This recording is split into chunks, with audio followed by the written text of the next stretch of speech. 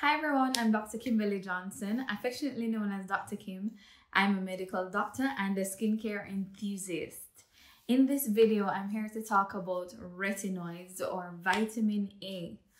And I want to talk about this because I think most persons only know about retinol and don't know that there's so many other derivatives of vitamin A, and that there are safer options, because some persons are kind of turned off from retinol because, oh, it dried my skin out and it's irritating and I don't want it.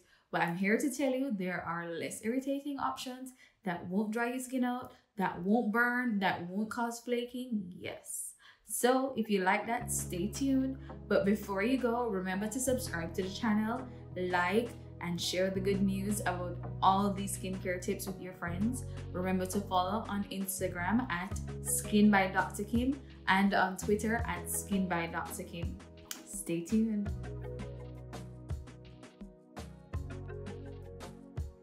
So vitamin A or retinoids are important in anti-aging skincare because it's an antioxidant. It's important in hyperpigmentation because it's a tyrosinase inhibitor, so you need to watch that video as well to know what that means. It is useful in acne treatment because it's anti-inflammatory, because it helps by preventing hyperkeratinization, and this is sticking together of skin cells and thus clogging the pores, so it prevents this. It is important in anti-aging skincare because it increases skin cell turnover. What it does, it increases the rate at which new cells are moving from the basal layer of the skin to the surface of the skin. And this is important in getting the fat, juicy cells from the basal layer of the skin to the skin surface to replace the dull, flattened, old cells at the surface of the skin. There's a misconception that retinoids are exfoliants. They're not exfoliants. They just increase skin cell turnover. Again, they are not exfoliants. As I said before, there are many persons who hate hearing about retinoids because the first thing they're going to say is it dries my skin out, it makes it irritating, it makes it flake. Well, I'm here to tell you that there are derivatives of vitamin A or retinoid derivatives that are not irritating to the skin. One of the first ones I'll mention, and my favorite, is retinaldehyde. Now, retinaldehyde is way more effective than retinol, which is the most common one that we know or hear about in skincare products. However, the issue is why we don't see retinaldehyde being used commonly in skincare products is the price point. It is very, very expensive. So a product with retinaldehyde is going to be very expensive, which is why we end up seeing retinol being more commonly used. But retinaldehyde is one of the least irritating, so it can be used daily with no irritation. So an example of this is Avene Retrinal, and this I bought on Amazon and it was $69 US dollars. But it has retinaldehyde, it has Relastin, which is an elastin peptide, and it has vitamin E. So it's a superb product. I can use it every night and I would never notice that there's something on my skin. There is zero burn, there's zero tingle, there's no flaking. It's moisturizing, it's perfect. And you see results very fast. Trust me, it's very good, but the price point, and there are very little actives. Actually, there's no other active really and truly for almost $70. But that's just to explain how much retinaldehyde is, but it's a superior retinoid to use.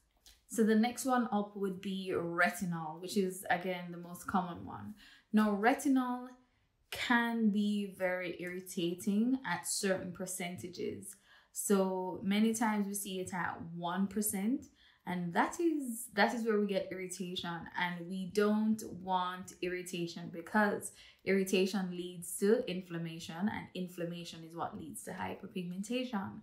Now at 0.5%, retinol is not irritating, so that's a safer percentage to use. And that is what we want for our serums, for a low percentage that is very still effective but not irritating. So at 0.5%, retinol is tolerable for our skin. So that's what we want to look for when we're buying products. So I have a retinol serum, but it's a Paula's Choice 0.3%. So they use 0.3%, but what they did was combine it with 2% Bakuchiol or Bakuchiol, whichever way you want to pronounce it. Now, Bakuchiol is a new kid on the block, and it's plant-based, but I'll talk about it later on. So they combined it with Bakuchiol, and it has peptides and vitamin C derivatives, so that makes it even more potent. So retinol is good. It's not all bad, but it depends on the percentage. So if you overdo it, meaning using at 1% or even higher, then you'll have irritation and flaking and burning, and you won't want to use it. So in the right percentage, it can be effective and still not irritating. And then where retinol can also be used is where CeraVe did. What they did was use it as an encapsulated form. So CeraVe, in their Resurfacing Retinol Serum, they use retinol but encapsulated retinol. And by encapsulating the molecule, it makes it penetrate the skin more, so it can get to the dermis. And when it gets to the dermis, that's when it is released. So the retinol is released there, so you have no irritation. So this is a good form for using retinol. So you don't have to use, say, retinaldehyde to get penetration and little irritation. So you encapsulate it, and then it is released when it gets to the dermis. And this is also a very, very smart way of using retinol. And what I like with this serum is it also has the 3 ceramides, so rebuilding the skin barrier and providing hydration. And it also has licorice root extract, which is a tyrosinase inhibitor, and that will help with hyperpigmentation. So this is very good for, I would recommend this for persons with post-acne hyperpigmentation, whereas the Paula's Choice Retinol plus Bakuchiol serum, I would say I'd use this mainly for somebody who wants to incorporate in their anti-aging skincare. So that's how I'll, pick and choose who I'll give which retinol serum.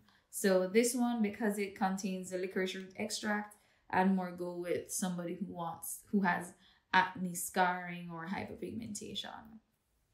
And that's because this also has fat-soluble vitamin C, which is tetrahexyl decaloscorbate, and this will also stimulate collagen. So this is more in keeping with anti-aging. The next thing is that retinol is very unstable in UV. So I wouldn't recommend wearing retinol during the daytime. I would prefer you to wear it at nighttime because it's going to be very irritating during the daytime. Whereas you may get away with wearing the derivatives of retinoid or vitamin A derivatives during the daytime. So retinol, you must wear at nighttime to prevent irritation. Another retinoid is retinol palmitate. It is the least irritating of all the different derivatives, but it is the least effective. So it is less effective than retinol. But given that it is least irritating, it would be the best option for those with very sensitive skin, and it can be used daily. It's used in Dr. V's skincare for her anti-aging range, and it is also used in Dermovia Skin Cycle for their pro-retinol serum because they combine it with retinol. So next one up in terms of efficacy would be Adapalene, and we might know it as Epiduo or Differin. This is more effective than retinaldehyde, but it is also more irritating. You can get it over the counter, and it is at 0.1%. It is better tolerated than 0.025% retin or tretinoin, which is the next one in line. So tretinoin or retin, which is this, is the next in line in terms of effectiveness, but it is also very, very irritating. It is most likely to cause dryness, flaking, irritation. It is not the first line in terms of acne treatment, and it comes in various strengths. So this one that I have here is 0.05%. I used this long ago, not now. This is just an empty packet that I kept for, you know, demonstration purposes. And when I was using Retin-A, oh my gosh, I had no idea. So I was using Retin-A at night, and I was using it with no moisturizer afterwards. So in the mornings, I had severe flaking, flaking, and I had photosensitivity. Even though I was wearing sunscreen the following morning, when I went out, my skin was so irritated. Everything I put on my face burnt. The simplest cleanser burnt. It was just a mess. And I kept using it because I wanted glass skin. Mess. So guys, it's not, trust me, you don't need to be using it. It's usually prescribed here in Jamaica, but I hear in other territories you can get it without a prescription. But here in Jamaica, it's prescribed by a physician. I would say this should be reserved for very severe acne. And if you're going to wear it, you need a very good thick moisturizer afterwards. But I'd say start at a lower percentage. Don't go here unless you really need it, because it's very, very irritating. And then the last step would be Roaccutane or isotretinoin. And this is usually orally given and prescribed again by a physician. It requires frequent blood works, and the side effects are, again, not so favorable. It does cause drying, flaking of the lips in particular, and again, reserved for very severe acne, very severe cystic acne. So unless you have very bad acne, you won't even get to this point. All these forms of vitamin A or retinoids that I mentioned are not to be given to women who are pregnant or nursing. And as I said, if you are using vitamin A or retinoid, please ensure, it doesn't matter if it is less irritating, please ensure that you are following up with a moisturizer, a very good moisturizer, preferably a thick, fatty moisturizer. So CeraVe moisturizing cream is usually very good. Cetraban is also very good to use afterwards. Paula's Choice Omega Complex is also very good to use afterwards. So preferably a thick, fatty moisturizer if you've used retinoid during the night. Lastly, I want to mention Bakuchiol or Bakuchiol, whichever way you want to pronounce it. So Bakuchiol is the new kid on the block, and I'm plugging it here because, as I mentioned before, the vitamin A or derivatives of same or retinoids cannot be given to pregnant women. So what happens when they want to, have their anti-aging skincare routines? So Bakuchiol is a plant-based alternative to retinoids or vitamin A. And not only is it anti-aging, but it is anti-inflammatory, it's an antioxidant, it doesn't have photosensitivity, it is photoprotective. So it has so many, functions to it. It treats hyperpigmentation as well. It helps with texture, and it will act like a retinol. So it will interact with other antioxidants like vitamin C, for instance, It will increase the skin's hydration, and it is less irritating than retinol, and it won't give you the photosensitivity that retinol would. So it can be used in the daytime and the nighttime. So you get to use it twice a day. So it is so good. So you can use it in pregnant women, nursing women. It's plant-based.